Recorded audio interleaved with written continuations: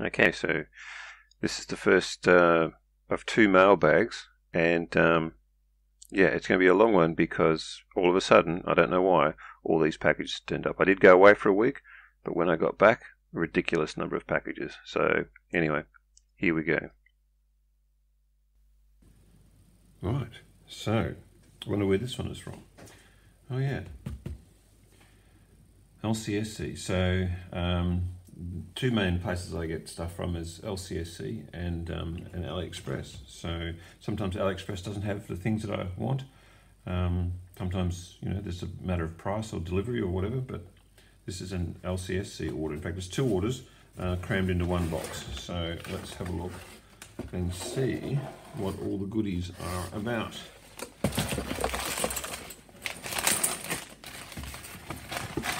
So many goodies. Alright. Well, I'm trying to get this in some sort of order. So, first ones are easy to explain. They're little trim pots, little potentiometers, 500 K, and this one is 1 mega ohm. So, and they are for the 555 timer that we've seen before. So these are just some replacement parts. So they just sit on the 555 timer. I like the fact that it's got a little handle there because I find the ones with the little screws are actually quite difficult to manipulate. So yeah, that's the first one. Pretty straightforward, good quality. I think they're about 20-ish US cents each.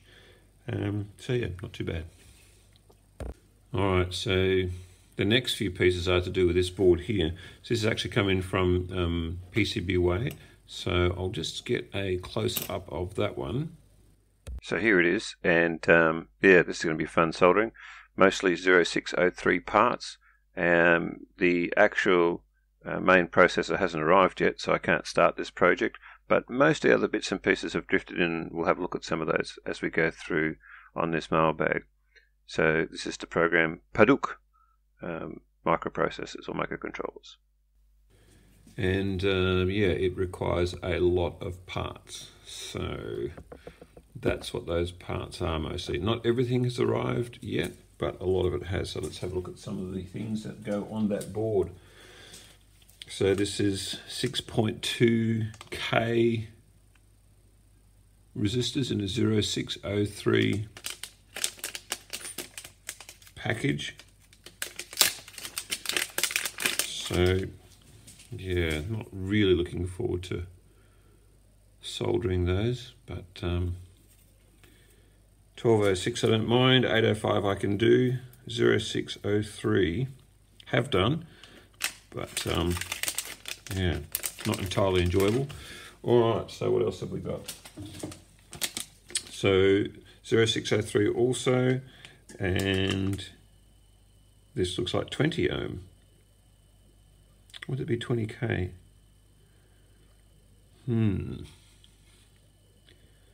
Not sure. Maybe we should test that.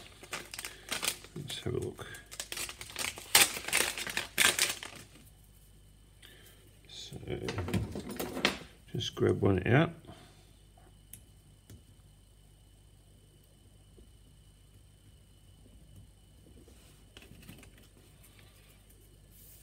And then we'll see what the meter says. One thing which I have to do is go through the circuit diagram and label all of these, because looking at that board, there's no labels on the board. So just have a look in and see what it says on the top of that chip, because that will help.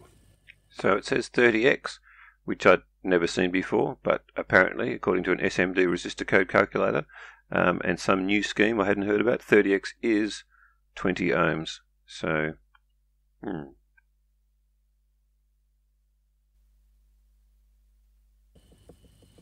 So 30X. Alright, so we're going to do is flicking the thing away. And we've got pretty much 20 ohms. Alright, So that's weird, but it is what it is. So let's put that back in the packet. Of course, you always have to buy way more than what you need in these orders. So I could just throw it away, but part of me says never do that. But having put it in this packet, there's some doubt as to whether I would find it again anyway. So yep, that's 20 ohm 0603. All right, what else did they send me? So this is a Schottky diode, and it's not giving a lot of information away. It's in the SOD 523 package.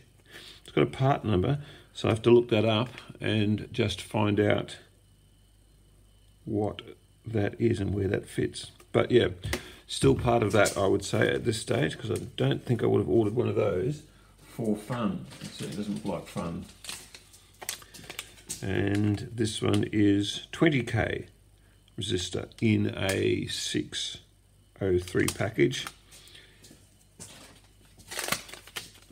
And we've got a 240k in a 603 package as well, plus or minus 1%. 1/10 of a watt. So yeah, not a lot of power there. What else is in the package? We've got, this looks like a regulator. So it says fixed 5.5 volt, 3.3 volt, 300 milliamp SOT 23, 23.5 regulator. Okay. And this is an MT3608 SOT 23.6. Again, it looks like a voltage regulator. I have to check the part number on that one, because there is some of this order which is just for me, but I'm not sure which is which without looking at the at this board a little bit more closely. This is another Schottky diode, 1 amp. I'll get one out and have a quick look actually. See what this looks like close up. Okay, so it looks way too big for anywhere on that board. So this must be something that I ordered for me. I'll have a bit of a closer look. Yeah, so this is a Schottky diode in SMD format, and this is probably for the candle project. So that's just part of that board that I use for that. Okay, so continuing on our merry way, we have 10k 5 plus or minus 5% chips in a 603, and we've got some 8 megahertz plus or minus 10 parts per million crystal resonators. So that's obviously part of this one here. So yeah, again, we'll have to have a look at the board for that. I'm not sure what that one's about. We have some N-channel resistors in a SOT 23 package. And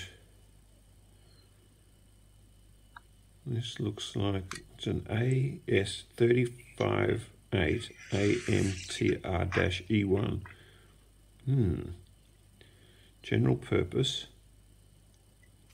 Yeah, I wonder about that one. I'll have to look a close look at that as well. That looks interesting. Let's get a little bit closer to that one. Alright, so yeah, this is a op amp, which is part of the Paduk open source programmer. You can see the price there from LCSC, a little bit of the data sheet, and where it fits onto that PCB.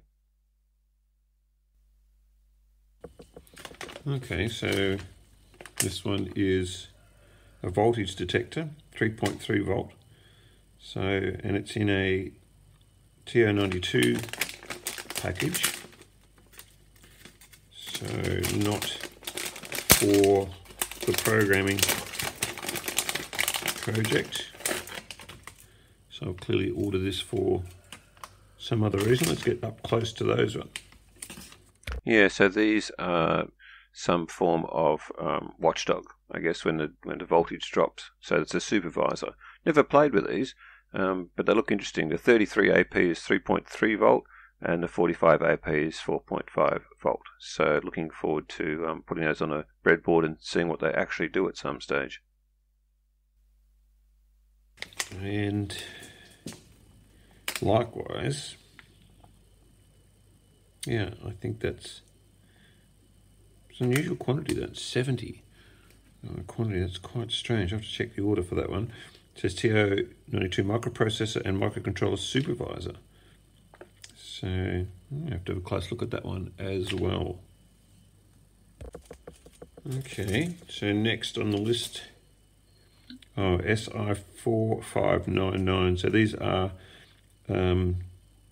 MOSFETs in a SOC 8 format, or SOIC 8 it says here, and this is for a nice little project that I saw on the internet, so I'll talk more about that, but that is for basically making a watchdog timer circuit, so to reboot your microcontroller if it hangs. So that's part of that project. So yeah, that's a good thing. And what else do we have? So we've got, okay, so 3.3 voltage. Well, it actually says fixed 12 volt, 3.3 low dropout regulators. So again, I'm not sure if that's part of this project, so I'll have to check that. I'd say it probably is, but we'll see. And this is definitely part of it. So this is a little micro USB connectors. So that goes on the end of this here. That's that right at the end there, and that is the connection. So just have a quick look at these. And again, you have to unfortunately order. There's minimum numbers, but yeah, that's exactly what that is. So that goes on the end of that guy. So that'll be fun to solder as well.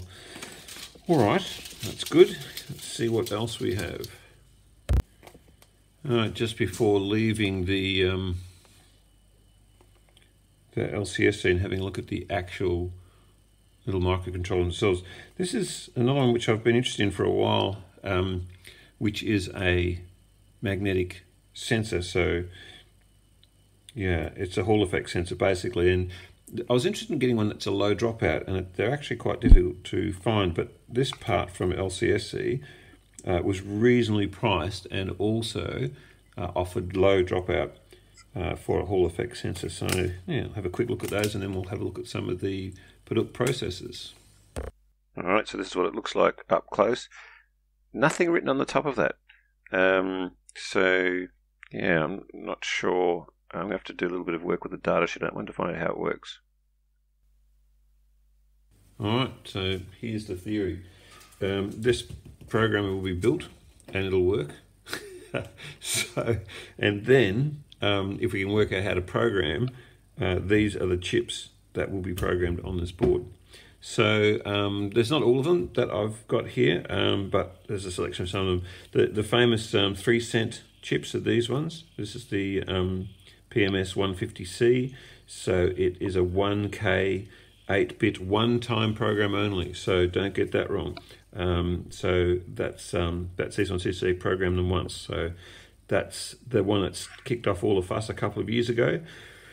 There's the PFS 154. So this one is the next step up. So it is similar to the PMS 150C, but it has flash, so you can keep programming it. I think it says something like 1,000 times or something like that. And then there's a 154 S16, which is the same as this, but has 16 pins. And this is the PFS 173, and I think that's got 3K of memory. And the PFS 154, that might have 2K.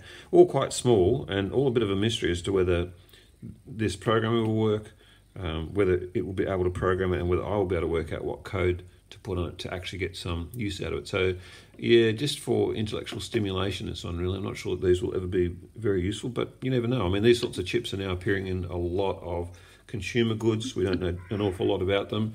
A lot of the work that's been done is through reverse engineering, and I'll point you to some links on the blog for that. Let's get a couple out and just have a look, see what they look like, and see if we can figure out, even things like manufacturing date and things like that. Yeah, so nothing on the top, which was a bit unexpected. So this is the PFS 154, and underneath there are a lot of letters, which are hard to read. XDF 01A, Ramga 4000, 1942 is probably the 42nd week of 2019 for manufacture. This is what the Paduk data sheet tells us, but none of that matches up. I actually contacted Paduk and they said, yep, it was a PFS 154 just for a third-party supplier. Here's the PFS 173 with the 16-pin, and again, nothing on the top. Very hard to find out what was underneath too, so that's a very poor picture. It's about the best I could get though. But looking closer through a magnifying glass, I was actually able to pull these letters off, and again, yeah, they don't mean an awful lot really. The only thing that makes sense there is the 12th week of 2019 for manufacture. The rest is high quality gibberish. Okay, so back to normalcy, I hope. So let's have a look at this one.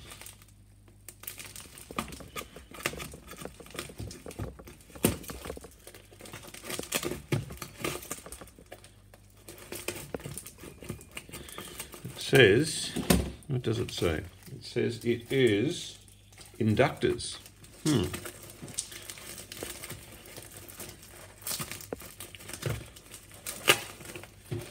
Inductors. It's well packaged inductors.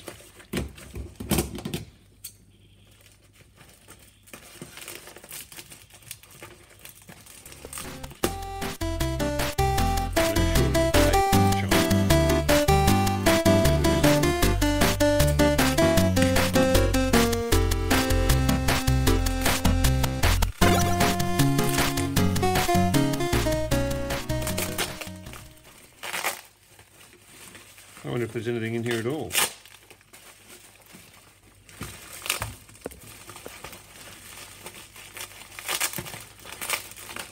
Wow.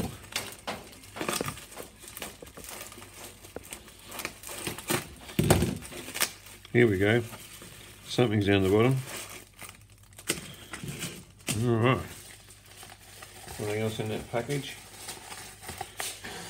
Interesting. So we have 68 microhenry, 100 pieces. So they are in fact inductors. So I think this is actually for the Paduk programming. Yes, it is. So these are surface mount. Let's get in and have a closer look at those ones. Yeah, so we might wrap it up here for the actual mailbag. But yeah, these are 6.8 microhenry inductors. I'll see you next time.